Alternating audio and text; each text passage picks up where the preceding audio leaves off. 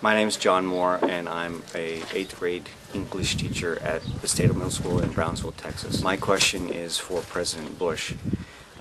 President Bush, my question is, will you please take the time to meet the Rendon family and know them as well as you know the Hunt family? My name is Matthew Webster, and I'm a high school English and ESL teacher from Brownsville, Texas. And I'm directing my question to Senator John Cornyn. My 300 students wrote letters to you earlier this year and last, and I just want to know, what are you doing to make sure that their dreams come true with legislation like the DREAM Act? My name is Kyle Harrell. I'm a special education teacher in Brownsville, Texas. My question is for all of the presidential candidates. I'm wondering if you know what % of people are on overstayed visas that are quote-unquote illegal immigrants, as opposed to people that are coming over our southern border. I'm Krista Canales. My question is for Senator Barack Obama. If you really mean what you say, that you're willing to listen to the people on the border, are you willing to march with us to show that this wall would be a disgrace to the community?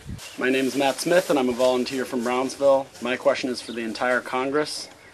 Why did you play politics instead of pass immigration reform? And I also have a statement for the Democratic candidates for president. I hope you really mean what you say when you talk about the border in a national debate held in Texas rather than playing politics. My name is Elizabeth Stevens. I teach U.S. government at Simon Rivera High School, and my question is to the U.S. Congress. I want to know what you're going to do specifically to harness the power and energy and morality of the young people in this country who are crying out for real social change, whether it be a social service academy or a Department of Peace. Use us, please, to do good in this world. My name is Cole Farnham. I'm a 5th grade teacher in Brownsville, Texas, and my question is to Senator McCain.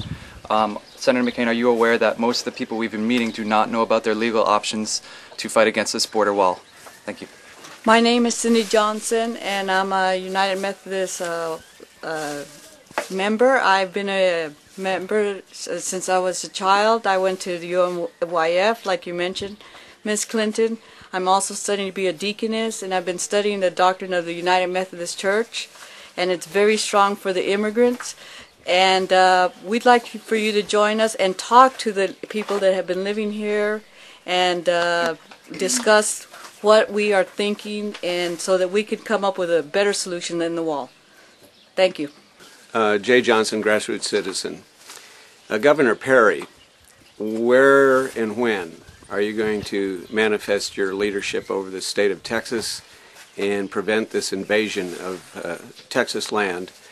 And to Senators Clinton, Obama, and McCain, do we really have to wait until after one of you is elected for one of you to show leadership in stopping this wall? Would one of you agree to support the Grijalva bill in the Senate side to cancel out the Real ID Act, where one man who is not elected can override decades of congressional acts such as environmental, endangered species, archaeological, clean water, clean air, like Michael Chertoff did in Arizona? We're not going to allow that to happen here in Texas. My name is Luis. I'm here from SMFAR. I just have a question for Ms. Clinton. Ms. Clinton, if you are against the wall, please come and hear us here, because it's not fair for these people, like, for the wall. Lo que nos hace falta es que nos vengan a arreglar el levee, que lo compongan, porque si hay un huracán igual como Viula, no va a quedar Granjeno.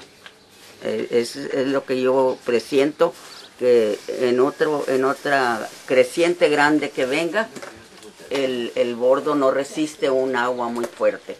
Es mucho dinero lo que te va a gastar allí, en esa wall. Ese dinero lo pueden usar para arreglar el bordo, el levee.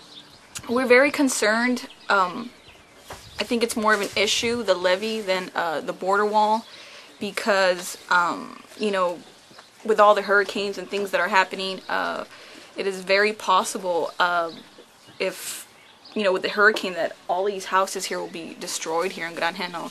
So I think we really want to address that issue, because if something did happen like that, we really wouldn't know what to do. I mean, all our homes would be destroyed. So I think that's something that the government really needs to pay attention to.